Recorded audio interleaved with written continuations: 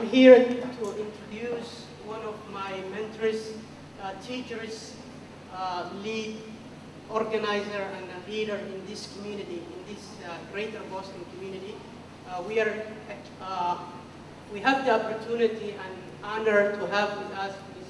Cheri Andes, who is the lead organizer of the Greater Boston Interfaith Organization, a broad-based organization whose mission is to develop local leadership and organized power. I'm sure you will hear that word throughout her presentation.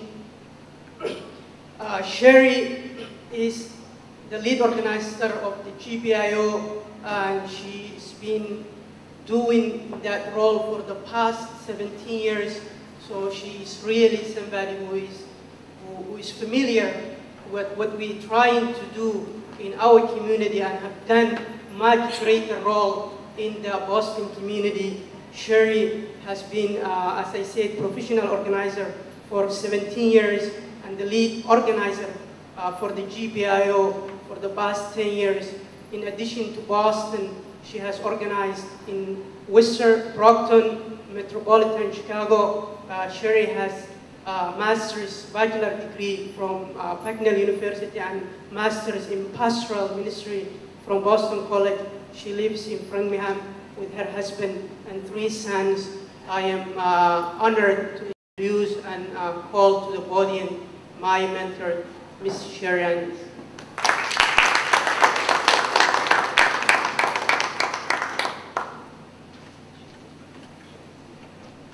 Thank you, Ahmed. Do you think I need the mic? No. No. Good. Good. If I need it, do I need it for this? You need it for this. I know. All right. I'll succumb.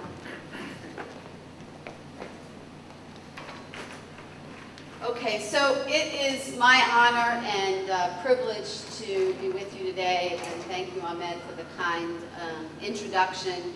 I have been organizing for a long time. It gets longer every time I get introduced. My children get older every time I get introduced. They are 21, 16, and 9. So any stage of child development you want to know about, I've either been there and done that, or I'm in it right now. But that's not the topic of today. I've been married for going on 26 years. Got married, thank you. Got married at the tender age of 20 and somehow have made it work. And I want to share a little bit about what I've learned about the work of organizing over these 19 years of my professional career. We're really going to have a dialogue today. I hope that I'm going to learn from you and you're going to learn from me some. I don't know a lot about the Somali community. I'm learning from my brother Ahmed and from my sister Diko Jibril, who I'll share a story about later. I did a little bit of research on the web and I came across this beautiful proverb, which I don't know if it's a prominent proverb in your culture. If people come together, they can even mend a crack in the sky. Have you heard that before? Yes. Yes? Oh, yeah. Yeah? Yeah. I thought it was quite beautiful, and it summarizes quite nicely in a poetic form a concept of power, which we're going to talk some about today. I want to start, if you would, by suggesting that you all introduce yourselves to me. And here's the way I'd like you to do that. If you could say your name, where you're from, and then a word, just one word. I'll give you a second to think about it. One word about what it's like to be an American Somali. One word about what it's like to be an American Somali. Okay, so I'll give you a second to think about that. So, I think I know the answer to this based on how you answered the rounds in the first place, but which weighs more, the positives or the negatives? The positives. All right. I'm really happy to hear that. How do you deal with the negatives now in your lives? You work hard. You ignore them. You strive. You educate. I'm sorry, sir? Assertiveness. You stay committed and get more committed to your religion. Self-awareness. I think you've got a workshop on kind of self-development that you're going to have during this time, right? Why are you chuckling at that? Okay. So you've got some tools already to deal with some of these positives. I mean, I beg your pardon, some of these negatives. You have some tools. What I want to do today is suggest that there's another tool. And it's not the only tool in your toolkit. It's not even necessarily the best tool, but it's a tool. And it's a tool that I know and know well. And it's called organizing. It's called organizing, community organizing, if you will. Organizing, nonviolent organizing of people for power to act for change. And that's what we're going to spend a little bit of time talking about today. The practice of nonviolent organizing of people. There's two forms of organizing. There's organizing of people and there's organizing of money. Both are forms of power. And I understand you're going to talk some about organizing of money at the end of this conference, which is a form of power. You need that as a community to act. Don't fool yourselves. And don't kid yourselves that you don't have any of that either. The little bit that you have adds up. And the relationships that you have can leverage. But today we're going to talk about predominantly about the organizing of people for power to act for change. What kind of experience do you have now with this tool in your lives? Does anybody have any experience with community organizing now? Can you describe it? So this is a vision you have of organizing an intergenerational gathering of young and old, Somali and non-Somali. It's a beautiful vision. It's a beautiful vision.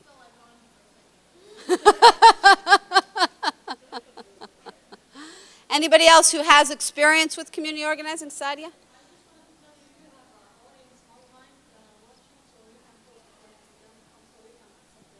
So I can, what? Uh-huh.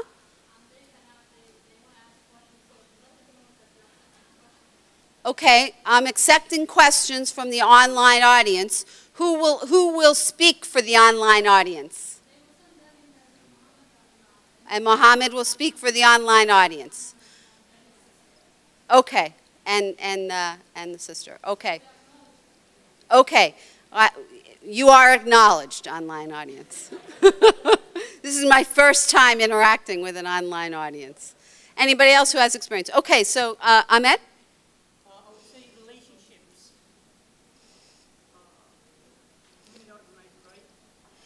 Yeah, I'm asking, have you got experience with community organizing? You've got so share a little bit of your experience with community organizing. Here, use the mic. I guess in this context, what I felt was, as a Somalis, we need relationships before we act together. So if we have and build that strong relationships, when we act together and challenge, we can stand for one another. But what happens in our community, we start with the action without strong relationships.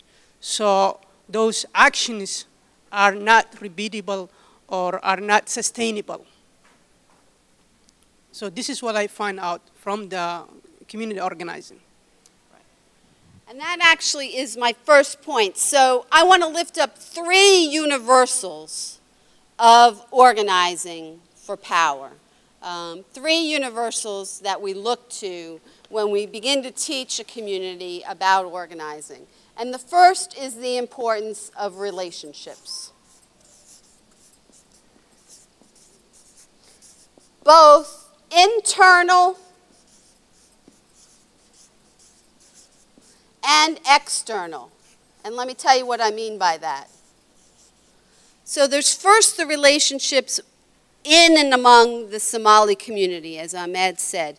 And your name again, ma'am? Oh, Shadia. Shadia. As Shadia pointed out, the need to look within the Somali community, intergenerationally and cross-clan, cross-geography, and to build those relationships amongst yourself in this country.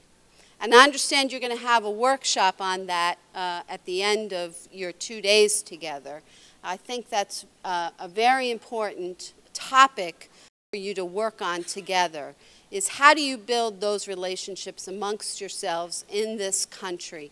Because if you are divided amongst yourselves, you will not have the power, you will not have the capacity to address the kind of structural issues, bad schools, drugs in your neighborhood, lack of jobs, those kinds of things that you face and your neighbors face and your colleagues face, other immigrants in this community face, other indigenous people in this community face. You can't do those unless you are together as a community. So there are the internal relationships you need to build, but then, not just after that, but while you're doing that, you need to build external relationships too. And building the external relationships will help you with the internal relationships, okay? Building the external relationships will help you with the internal relationships. And I want to tell you a story about external relationships. How many of you from Boston know Bilal Kaleem, the executive director of this Muslim American Society that runs this ISBCC? Any of you know Bilal? Okay, some of you do. So this is a story about external relationships in this community. I met Bilal, I want to say it's going back about it may even be 5 years ago. And Bilal came into my office with another gentleman. He called me and said, I work for the Muslim American Society. This is before this institution was built, this beautiful building. This was back when the offices were in Somerville, in a small little suite. And he said, you know, I work for the Muslim American Society, and we are just trying to get to know other leaders in the interfaith community in Greater Boston so that we can build relationships with them, so that we can act together. And remember what we talked about here, acting, right? Organizing people for power to act. And that's what Bilal was doing. He was beginning to organize. I don't think he knew that's what he was doing, but that's what he was doing.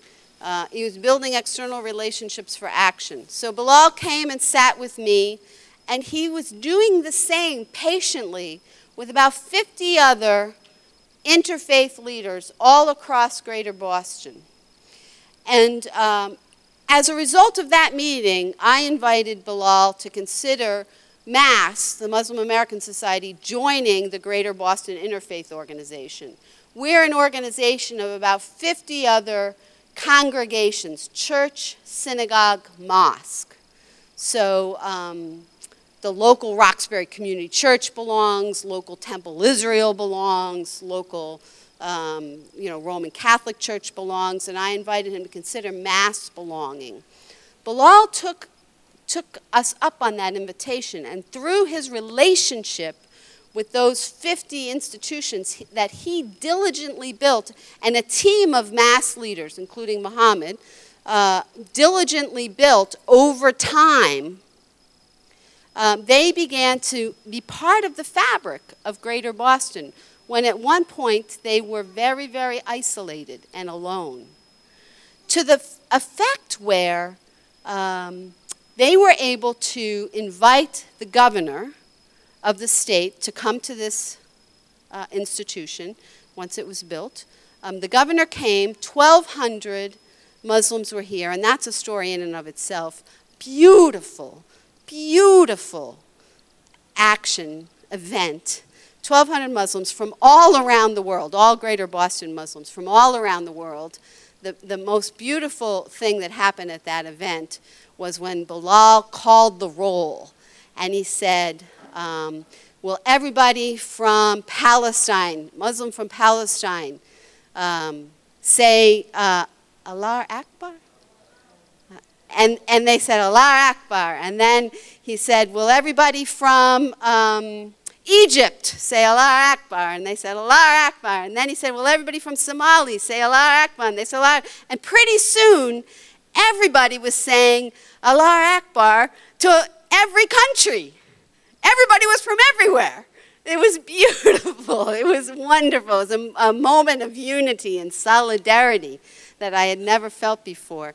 But in any case, the governor was here. He recognized the community. He affirmed the community's role in public life. And the next day, in the papers, the treasurer of Massachusetts, a man named Timothy Cahill, came out with a statement, and he accused the governor of consorting with terrorists. Within 24 hours, 25 key leaders from across Greater Boston, pastors, rabbis, the head of the Jewish Federation, who had historically had a pretty rocky relationship with this institution and had kept her distance, gathered at Roxbury Presbyterian Church under the auspices of the president of the Greater Boston Interfaith Organization, and met with Timothy Cahill and called him to task and called him out for what he had done. And within another 12 hours, no, within another 8 hours, they were here at the ISBCC on the steps after afternoon prayer, 300-400 strong, standing with this institution to demonstrate their solidarity with this institution. That was a result of these external relationships that first Bilal and then the rest of the team at this mosque had built. And that allowed them to act and allowed them to call out the treasurer of the state of Massachusetts politically on what he had done and what he had said. So relationships allow us to act. They allow us to have power. Good afternoon, Imam. Welcome here.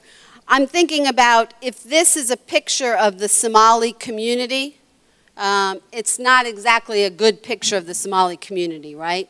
Because the Somali community is really multiple communities, as I understand it. Is that fair? And so building internal relationships with the Somali community is this.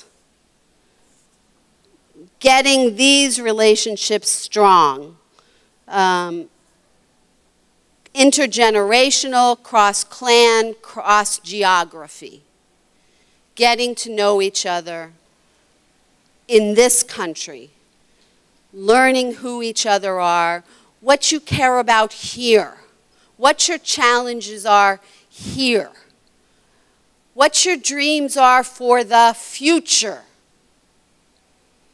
Because my understanding, and this is where I say we need to learn from each other. I don't mean to be presumptuous.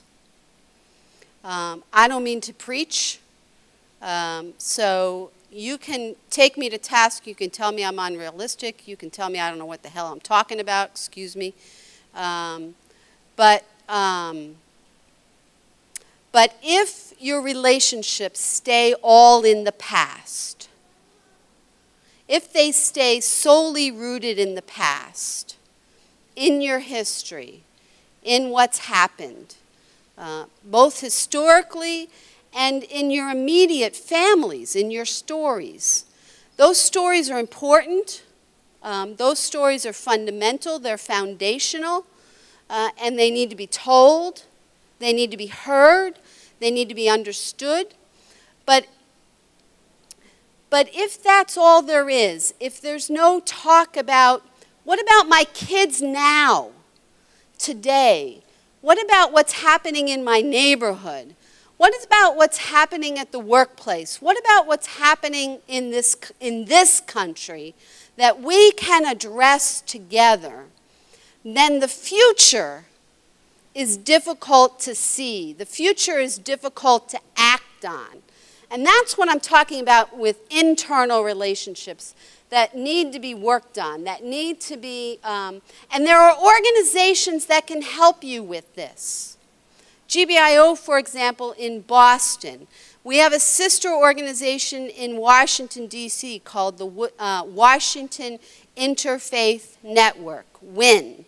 I have a good colleague there named Martin Trimble, who would be happy to work with the Somali community in Washington, D.C., and we have a youth organizing arm in Washington, D.C. We have an organization in Portland, Oregon. So there are organizations that would work with you to help you think through how do we build relationships inside our community, given our history, given what we've been through. That's a part of what you need to wrestle with. That's internal. What I'm also saying is you also need allies externally. You can't win as Somalis in America. You can't do it all by yourself. You're not going to fix the schools by yourself. You're not going to beat drugs and gangs and get affordable housing and fix up the problem of youth jobs, the fact that you know, kids don't have anything to do in the summer. You're not going to solve those problems by yourself. You need allies. You need to talk to the Protestant church down the street. You need to talk to the synagogue in the suburbs. You need to build those allies. You need to build allies even beyond the interfaith community. And there are organizations that can help you do that too. That's organizing, okay? So, but you got to get your house in order. It's not step one, step two. You can do both at the same time. And your allies can help you build strength internally as well. So I'm not saying you got to spend 10 years building internally before you can reach out to your allies. I'm not suggesting that, because this is very hard work and you can't do this all by yourself. You need some allies. You need some support. You need models. You can learn some from what's happened in the Haitian community, which is also factionalized in a different way. But you know, they've got 8, 9 churches that belong to the Greater Boston Interfaith Organization. Their pastors are trying to put away.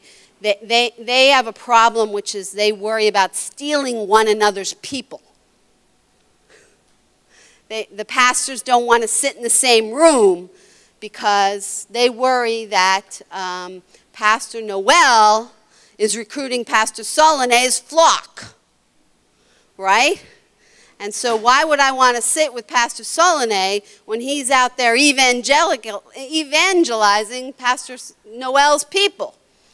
Well, because certified nursing assistants in Greater Boston are 85% Haitian women. And guess what? They don't make a living wage in this state. And if those two pastors don't work together, they can't stand up to the nursing home industry and demand a higher wage for their workers. Do you see how that works? So you can learn from your colleagues. You can learn some from what's happening in the Cape Verdean community. You can learn from other immigrant groups. You're not alone.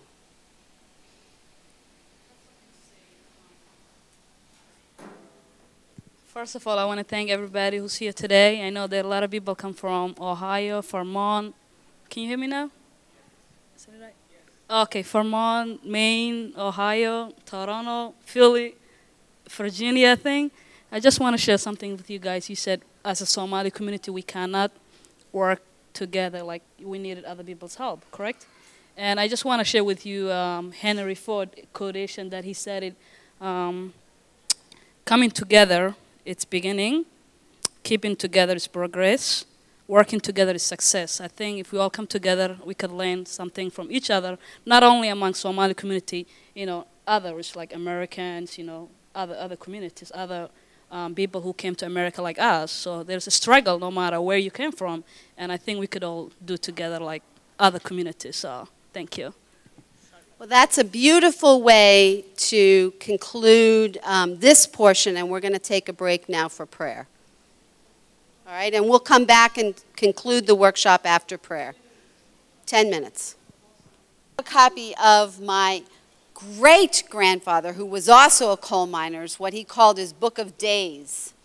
And he, in his Book of Days, he kept a copy of the births and deaths of all of his children, the births of his children, the deaths of his parents, and unfortunately one of his children who was died in World War II, the beginning and end of the war, and the beginning and end of all the coal mine strikes. And that was, when I got a copy of that Book of Days, that was very moving for me to see the importance that the Union played in his life. I hadn't been aware of that prior to seeing that Book of Days. But the importance that that institution played in bettering his life and the life of his family. I also have a copy of my great-great-grandmother, Bridget, the immigrant's obituary. And Bridget was illiterate, as was her husband. I have a copy of his signing of the deed of his home, which he owned his own home, by the way.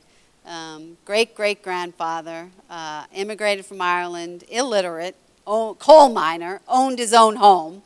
And he signed with an X. And I have a copy of Bridget's obituary, and her obituary says that she died at the age of 83, which is remarkable in and of itself. And Bridget was this is what her obituary says, she was a leader of Holy Name Church and a prominent member of the East Side neighborhood. And I was so struck by that this Gaelic-speaking immigrant woman would be named as a prominent member of her neighborhood and a leader of her church. And it just struck me again, the importance of institutions in the lives, particularly of immigrant families. There was a Frenchman who came to this country in 1840s. His name was Alexis de Tocqueville. Have any of you heard of him? You studied him in school? And he came to study America because he was a Frenchman, and he was interested in how it was that America had a revolution and we got a democracy. France kept having revolutions, and what did they keep getting? Bonaparte, right? I mean, they kept getting these dictators. So he was interested in what made America unique. And as he studied this country, he came up with this phrase, mediating institutions. It was the mediating institutions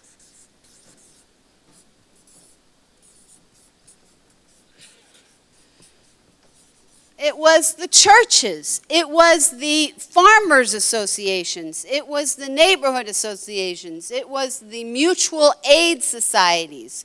It was all of the small to medium-sized coming together of Americans in civil society that made the fabric of democracy so rich and strong here, that gave people the ability to form and sustain and practice the art of democratic life. And what's happening in 2011, not just for Somalis, but for everybody in America, is that these institutions, these mediating institutions in our society, are under siege. Have you heard of this guy, Robert Putnam, out of Harvard, who wrote a book called Bowling Alone? It's about 10 years old now, maybe a little older. And the metaphor is that more and more Americans than ever are bowling. But bowling club membership is at an all-time low. Bowling league membership is at an all-time low. So that Americans are more and more and more individuals. This is, you know, institutions versus individuals. And this is some of the cultural pressure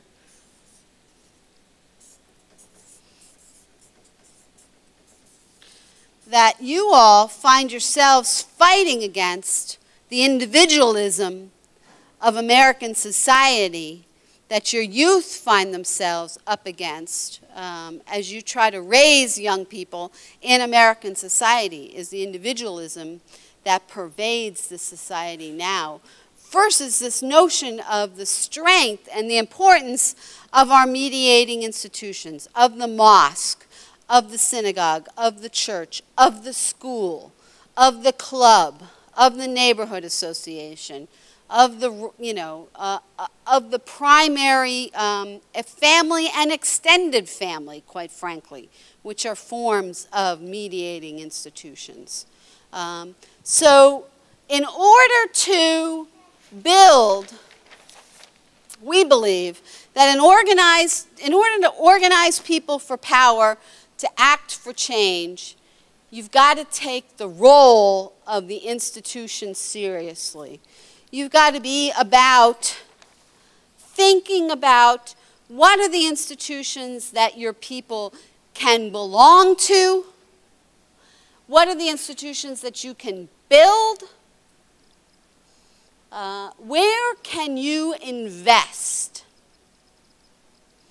whether that's new institutions or whether that's existing institutions. Where can you invest? Where can you build mediating structures that will allow for pockets of power for people to develop and grow and have some capacity to engage in public life? Am I making sense? Does this resonate at all? What institutions do you all belong to now?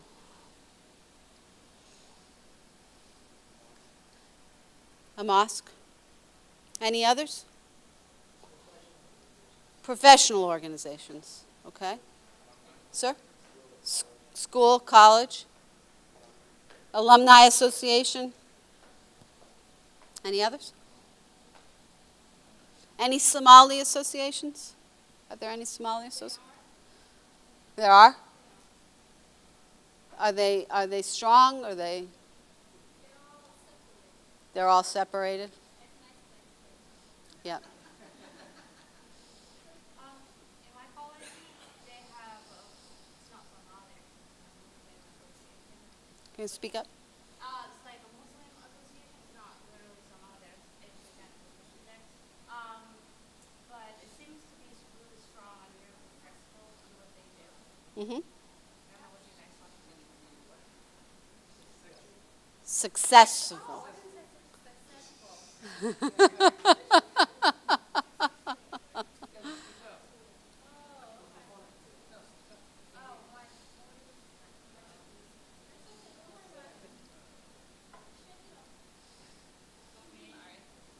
use it next time.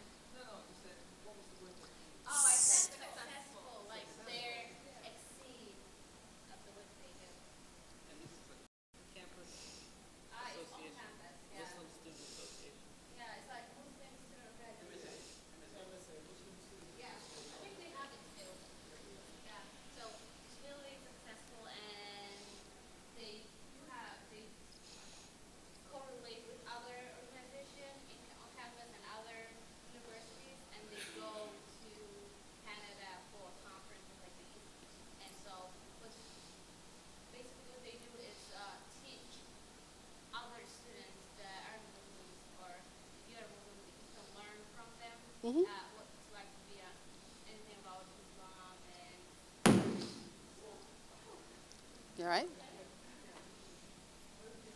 Oh, so you can pass that one around?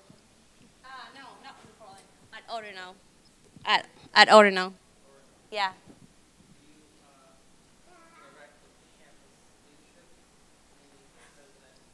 There's president, I don't know his name, but he's from Pakistan. Yeah, they're aware of it, and it's really well known on campus too. And it's like she said, they have different organization for Christians, Jews, all those people too, and they have a better understanding among themselves and as well as others. So. Basically, what I wanted to say was it's not unique in one university. It's all over the universities. They have student organizations. It's programs encouraged and supported by the university student relations. So they are part and parcel of being a student in a university. So depending on what like specific connection you have, you can create an organization. It's going to be recognized. You're going to have like a budget, an office, and you advance the students you represent, their interests, and anything they need support with. Like, so it's not a unique type deal. It's commonplace across almost all campuses. Thank you.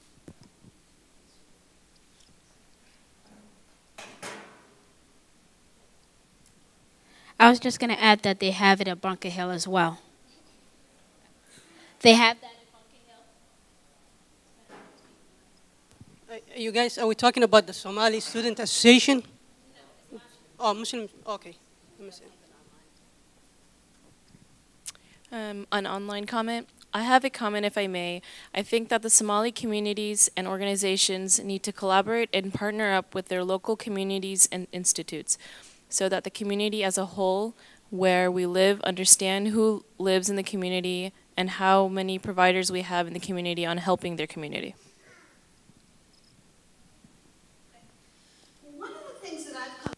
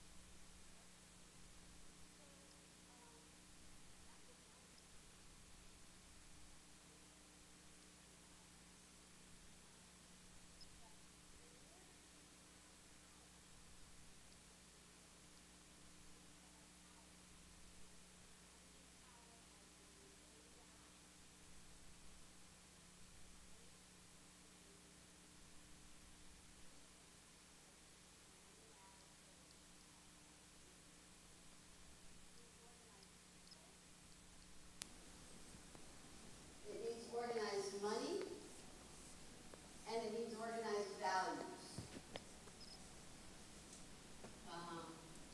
And so part of what I think you all need to do, and your brothers and sisters in faith need to do, is agitate yourselves around how you're going to own these institutions. How are you going to own these institutions? Is this on? Yeah, okay. How are you going to make these strong? How are you going to equip them over the long run to have the kind of strength and capacity that they need to provide the core staff to meet the needs of the community, to initiate the kind of programming that you want to be able to initiate, to do the youth outreach work that you want to do the organizing that you want to do, to provide the hotlines for domestic abuse that you want to do, to educate the way you want to educate, all of those things, you need to agitate yourselves around ownership, because this is a form of power. So to be a strong institution, so you have to value institution. And that is countercultural for Americans in this individual society, as well as countercultural in terms of how your institutions are put together. Okay? All right, third item, and then we're going to wrap up. Leadership.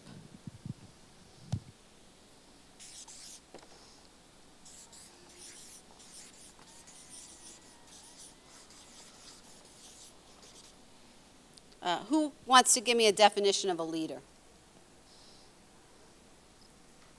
You go.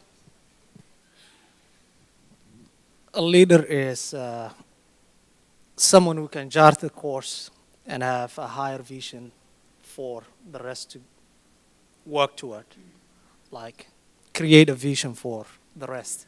Create a vision. Somebody else.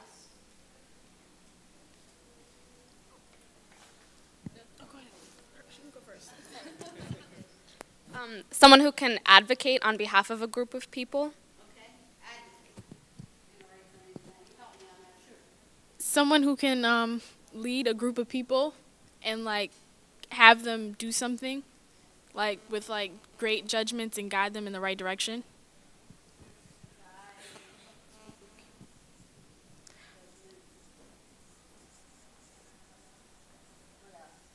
They have to have patience.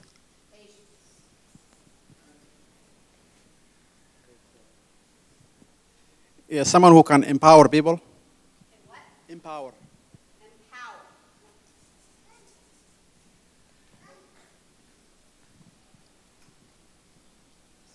What else we got? Someone who listens.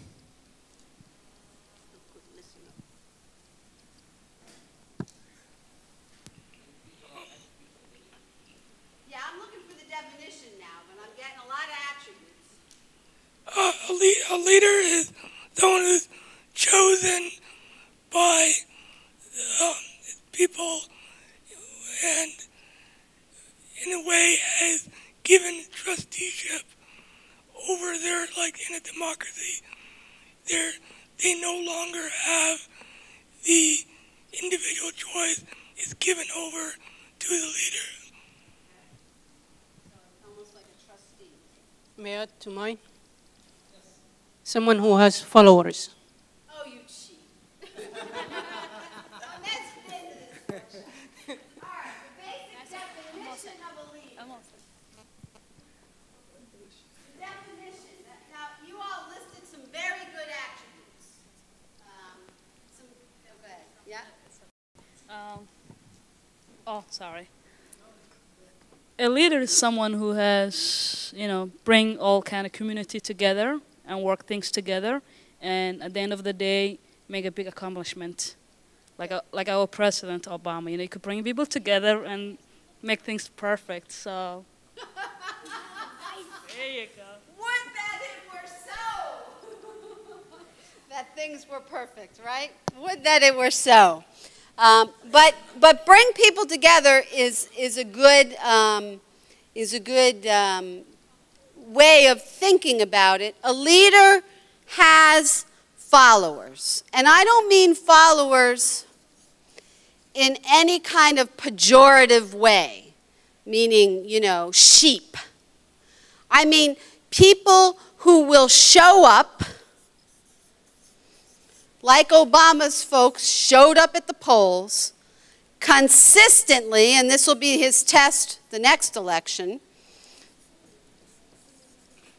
consistently and persistently over and over and over again. That is the definition of a leader. Guess what? You don't need to be tall, handsome, and well-spoken. You don't. Don't need to speak English. don't need to have an advanced degree, don't need to be in the limelight. When I first started organizing in Brockton, I met a woman named Maria Ocasio. And she was Puerto Rican. She didn't speak very good English. The very first, we call it an action, the very first community gathering that I helped to organize, about 500 people, the largest single person who did turnout for that action was Maria Ocasio. She turned out 40 people. You know, everybody else was turning out 5s and 10s, and Maria turned out 40 people. And so she got my radar, my attention, you know. I said, who brought those 40 people? She actually turned out about 20 individuals and about 20 people from the Toyota Club. So I wanted to know, how did Maria turn out? The Toyota Club was interesting, and then how'd she turn out those other 20 people? So I went and I sat at Maria's kitchen, and she and I, in her broken English, kind of had a conversation. And I said to her, Maria, how did you turn out those 20 people? And she explained to me that she's a Mary Kay representative. And so she has occasion to sit in people's kitchens and sell them Mary Kay products. And at the time she sells the Mary Kay products, she gets to know them. She chats with them about their family, about their children, about their neighborhood. And so when it comes time for the community event, she can say to them, you told me you care about the gangs. Well, we're having a meeting to deal with the gangs. Why don't you come? That is a leader. I'll tell you another story closer to home. Through a series of relational meetings that my colleague Yusufi Valley was doing with the Muslim community here, he met a Somali woman named Diko Jibril. Some of you know Diko? You know Diko? We invited Diko to a leadership training that GBIO held, a 3-day leadership training, which Diko came to. And in the process of doing the leadership training, she learned about a program that we run called Moving from Debt to Assets. It's a financial empowerment program where we do 16 hours of financial literacy. We do 3 one-to-one individual counseling sessions with a financial counselor. We do an ongoing peer support group, and graduates get a $500 check, which they can use to pay off debt or begin to save. And there was a whole organizing campaign that went into getting that, which I could describe to you at some point. Diko learned about this program, and she got very excited about this program, and she wanted to bring it to the Somali community. So after the leadership training, she came to my office, and she spoke with Joel Schwartz, who's our program director, and she said, how can I bring this to the Somali community? And Joel, being a good community organizer in addition to a program director, said, well, you need to put together a leadership team of 5 other people, pull together some followers, and then we'll talk. He wasn't going to just give it to her. You don't, because when you give something to people, what do you take from them?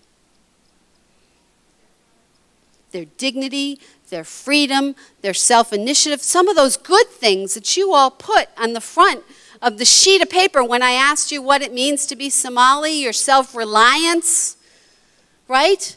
You don't just give people things.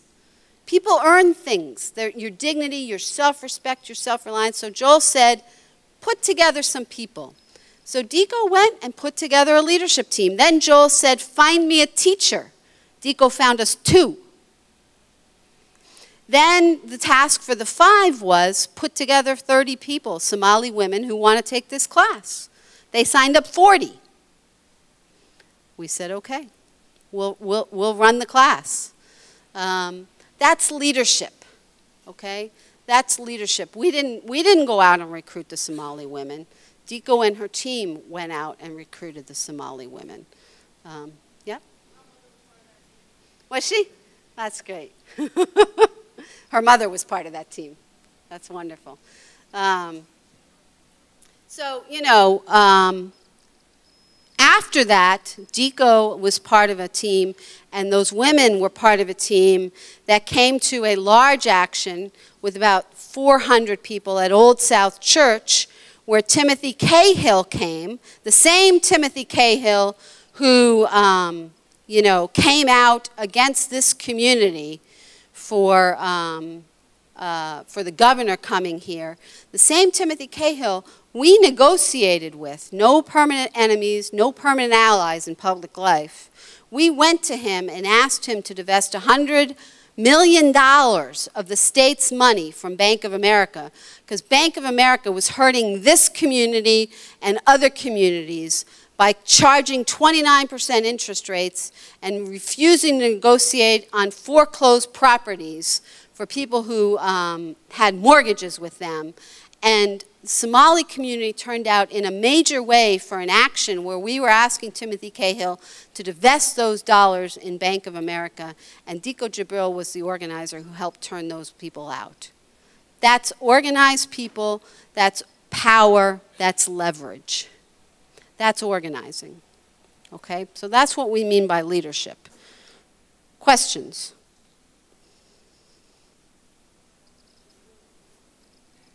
It's not something you're born with, necessarily. There are a few people who seem to know this skill from birth. But it's something you can learn. It's something you can teach. How do you identify, I mean, from the youth, young leadership, people who you think would be interested in this, or people who you think are capable, at least more capable than others? The question is, how do you identify youth who may be capable of this kind of work? Well, we have a radical tool. Radical may be a difficult word in this community. Think of another word. Fundamental tool that we use in our organizing. And it's called a relational meeting.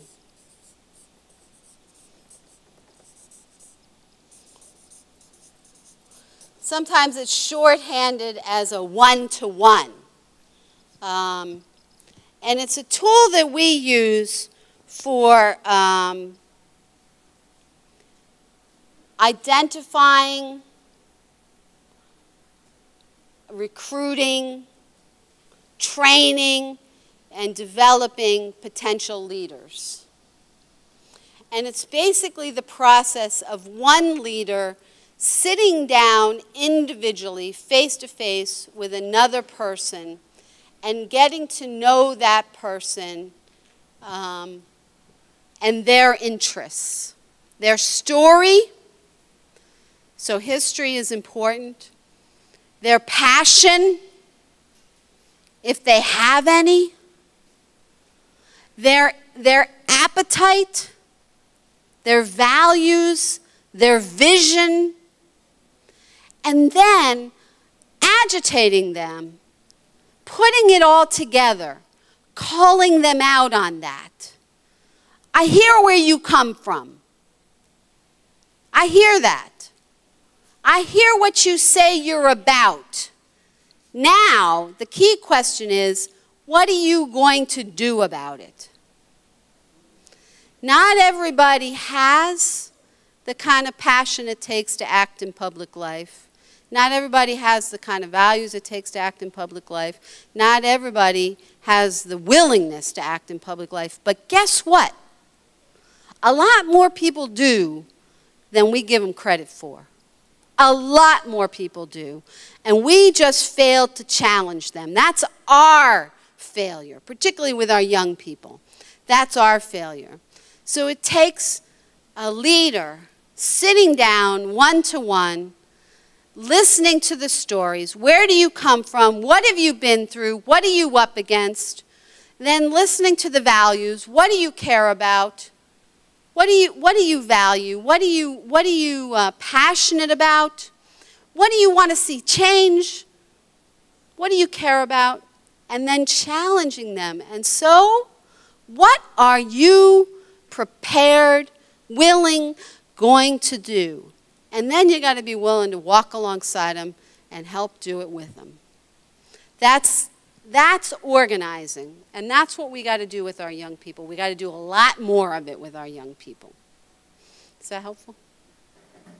Okay. Other questions on leadership? Ma'am. What's the best way to recruit people, followers? What's the best way to do it?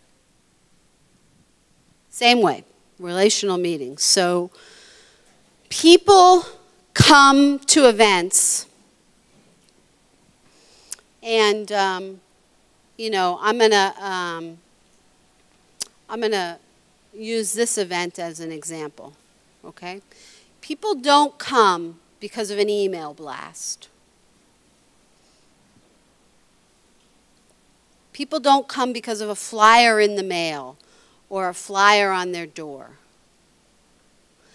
People come because somebody they know, trust, and respect, somebody who knows them, trusts them, and respects them, invites them and says, I think this is important to you.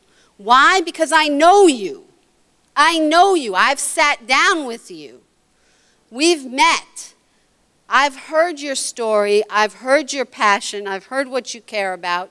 And therefore, I think this would be good for you. Part of what a relational meeting does is it helps you know what a person cares about and what they value. The other thing a relational meeting does is it builds a bond. Right? If I get to know Muhammad, and I get to know what he cares about and what he's passionate about, but then the flip side is, if Muhammad gets to know me, he gets to know what I care about, what I'm passionate about, and in the process, we build a little respect, a little trust, a little reciprocity. Then we have a little bond. We have a little caring. So when I ask Muhammad to come to something, he's more likely to come than if I just email blast him in the mail. So that's how you build a following. It's built over time. It's kind of painstaking work. There's no shortcut. But any one of you is capable of going from having 1 follower to 5 followers to 25 followers in a year's time. And let me tell you something. 25 followers is a powerful thing. It's a powerful thing. When I come into a community and I start organizing, anybody who can put together what I call a house meeting, which is 5 or 6 people in a room, is a leader as far as I'm concerned. 5 to 6 people in their living room for a conversation is a leader. And there just aren't that many people who can do it. So any of you can do that. Okay? Do you have another question? Often you see, like, let's say you recruit a group of people who are interested, who have the same values as you, and they are willing to help whatever leadership you're doing.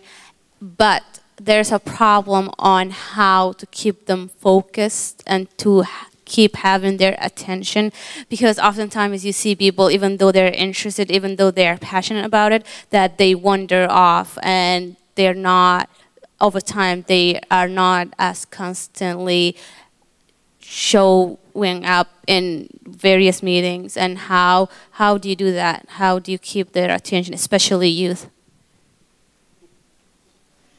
Well, let me take that and lead it into my next point. And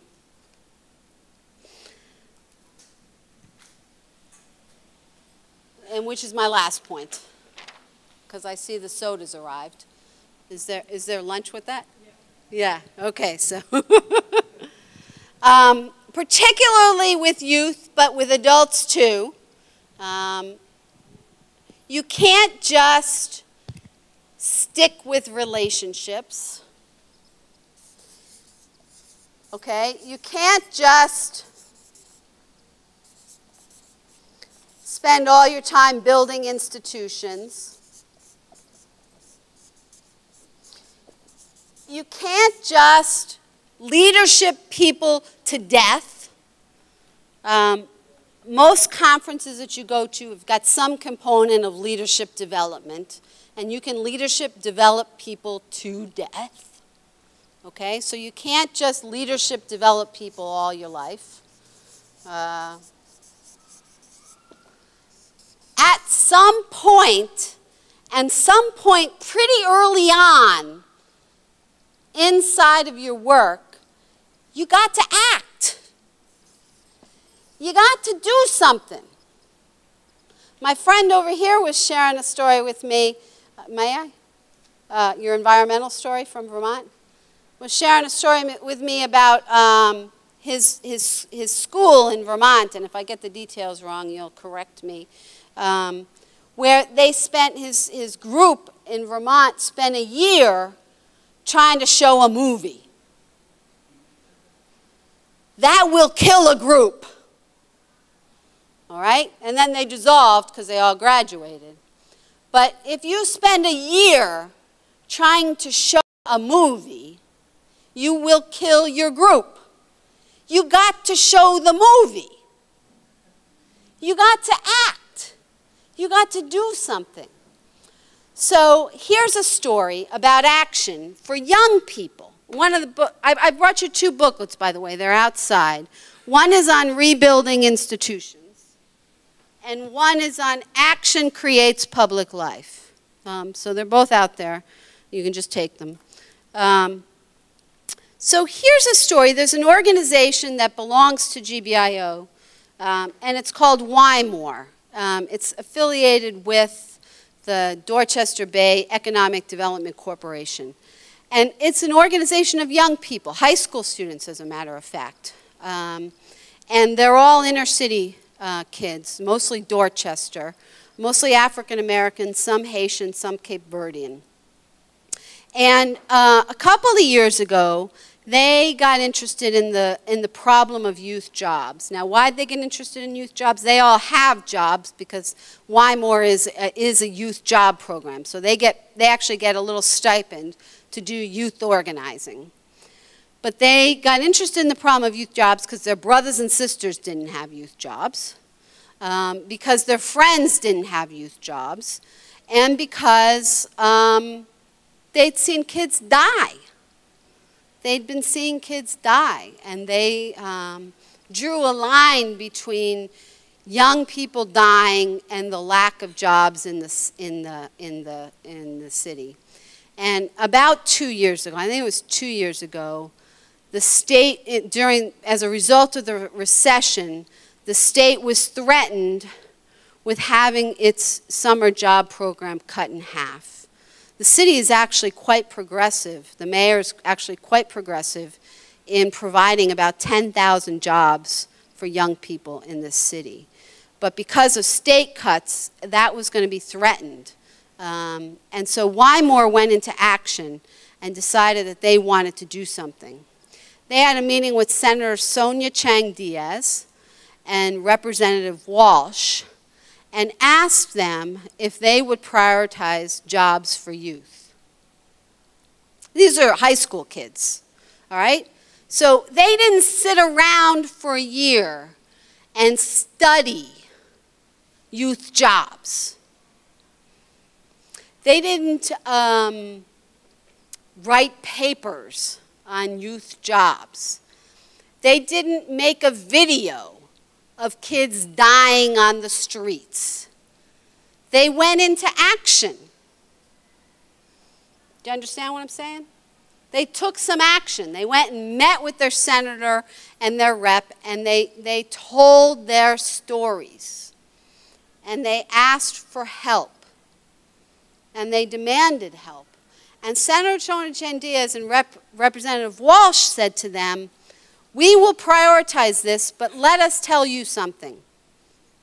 We don't have the power to make this happen. You need to go get the suburban legislators, you know, inner city senator and representative, telling high school kids, you all need to go get the suburban legislators, just think about this, to support youth jobs. Something off about that to you? This is, But that's what they said. And you know what these kids said? What do you think they said? All right. They said, all right. And they came to GBIO, because they're members of GBIO, and they said, is there a way you can help us get relationships with the suburban legislators? And we said, we can help you get those relationships. And we sent the city kids off to meet with suburban kids, young people, high school kids, at Temple Israel in Newton, Brookline, at Temple Isaiah in Lexington, and at Workman's Circle, which is a secular humanist organization in Brookline, all which have organized youth chapters. And they met with young people in those 3 institutions, and those young people said, we will help you. And those young people went and met with their senators and reps.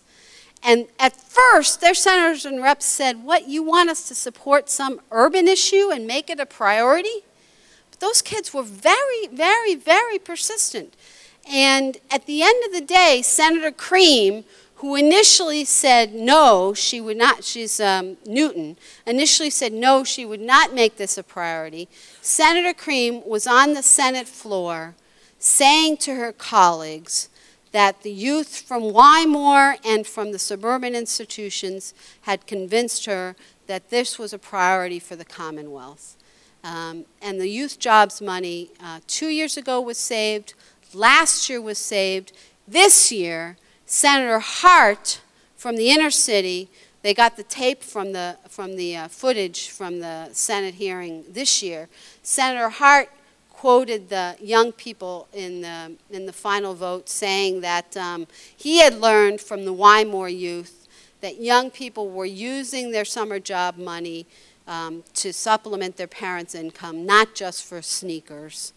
And Senator Fargo from Lexington, who had 2 years in a row voted against the summer jobs money, this year voted for it and said that these were the most impressive young people and most persistent, remember that, show up consistently and persistently, persistent young people she had ever met in her life.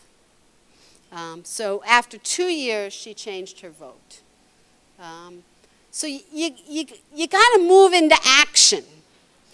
You can't sit around in committees. People get tired.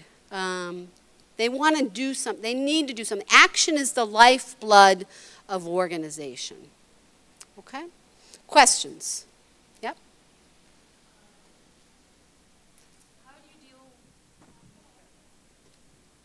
How do you deal with failure in terms of organizing? How do you deal with failure in terms of organizing? It's a very good question. There are a couple things. First of all, you should always start small so that you increase your chances of victory. Secondly, it's a good question because I don't have a lot of experience with failure. I like to win. Let me think about it for a minute. Yeah? You got an answer? Yeah. All right. This is based on my school-based health center organization, and basically we do different projects regarding teen awarenesses, and every project we take the data we have, we take a survey, giving them to the students, and then we analyze those at the end of the week, and then we kind of ask questions among ourselves, say what we did so far, what was successful and what was unsuccessful, and what was the outcome of each activities that we did. And then after that, we find mostly every time there's something that didn't work out quite as well as we would like to. And we learn from that, and next project we try to do better in a different way. So that's a way to learn your failure. Well, that is the answer. And I'll tell you a quick story about my biggest organizing failure. GBIO, and this is an important story because we learned so much from it. GBIO, some of our accomplishments are we organized, we collected 100,000 signatures collectively, our 55 institutions around the Greater Boston, collected 100,000 signatures to convince the state legislature to increase affordable housing by $100 million. We collected 55,000 signatures on a statewide ballot petition, joined a statewide coalition that helped reform health care in this state. 500,000 people now have health insurance in this state as a result of our leadership and the coalition that we were members of. We've done a number of other, 700 people have graduated from the Debts to Assets program that I told you about. So we a number of major victories. We had a major defeat a number of years ago. We organized $5 million from our member institutions, churches, synagogues. We didn't have any mosques members at that time, of no interest construction financing money to build several hundred units of affordable housing that we would call Nehemiah housing. And we were going to build it on the old Boston State Hospital property. Do you remember this, Mohammed? And we made a major miscalculation. We thought we could get the state to give us that land. And in order for the state to give us that land, we needed several things. We needed the local community's support. We needed the mayor's support, we needed the governor's support, and we needed the support of Senator Diane Wilkerson. Now, we brought $5 million to the table. We brought no interest construction financing to the table. We brought the governor's support to the table. We brought the mayor's support to the table. But we were not able to secure either the local community support nor Senator Wilkerson's support. And at the end of the day, we lost that project. We lost that project. And it was a bad power analysis on our part. It was a lack of relationships. We didn't do our work. We did not get on the ground in Mattapan and build the kind of relationships, door to door, person to person, neighbor to neighbor, with the neighbors in Mattapan that we needed to build, nor did we have the kind of relationship, I'm not sure we could have ever gotten it, but nor did we have the kind of relationship with Senator Wilkerson we needed to make that deal happen. And we lost it. And Sister here is absolutely right, that the only thing you can do from a loss like that is learn. And you darn well better learn, because you put a lot at risk when you lose $5 million. You put a lot at risk. So you better learn something, and you better apply it to your next campaign. Because if you lose too often, you know, you can't survive. That was not the story I wanted to end on.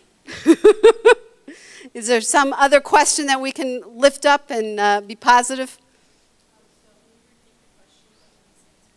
The question that was answered is, what do you do when you fail? Last question. We got one more question? One more online?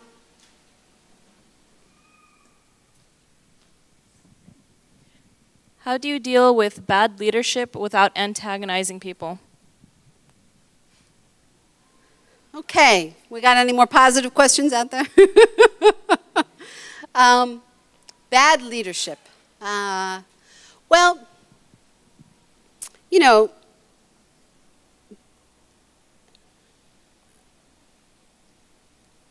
there is, if you can build a culture of, if you can build a culture around leaders are people with followers, not the ones who show up and speak up. This problem usually, not always, there are exceptions to this, and there are a lot of historical exceptions to this, but usually in local culture, the problem usually takes care of itself. Because the bad leaders usually in local culture don't have much of a following. They're the bomb throwers. They're the ones who show up and speak up, but don't have much of a following. Right? So if you can build a culture within your own organization that values real leadership, and where the folks on the board are on the board, in GBIO, you can't be on the board unless you can turn out at least 25 people and you have the backing of your institution as an institutional leader. So that's a requirement for board leadership. So if you can build a culture where leaders are expected to have followers, then it's more, if you can build a positive culture around leadership where leaders are valued for what they bring to the table. Usually, the quote bad leaders, the folks without followers, they usually just melt away because they don't belong. They recognize that this is not a culture where their show up, speak up tactics are welcome. And they usually go somewhere else where they can dominate because they're really looking to dominate. That's what they're looking to do. So be positive. That's how I want to end. Be positive, and try to build a strong culture with strong institutions, strong relationships, strong leaders that move towards action for change. Okay, I really appreciate being with you all today, and I wish you a lot of luck. Ahmed has my card if any of you want to reach me for any reason. Thank you very much. It's really an honor, as I said, for all of us. And I will challenge you as, community, as colleagues, peers. I will challenge you if you can turn on 20 or more youth in your local community. I will negotiate with GBIO and Cheri and the rest of our staff to come to you and train you and make available to you, to us as a community, these skills. And I really, really believe that what we as a community, as a Somali community, what we're missing these kind of trainings and skills in order to move on. Again, want to thank you, Cheri, for her time. And I also want to thank one more person who made this possible, which is Yusuf Ifali, who is one of her community organizers who is in LA for training. He really, really did a lot of work behind the scenes, and he made this moment possible. Thank you very much. We have the lunch.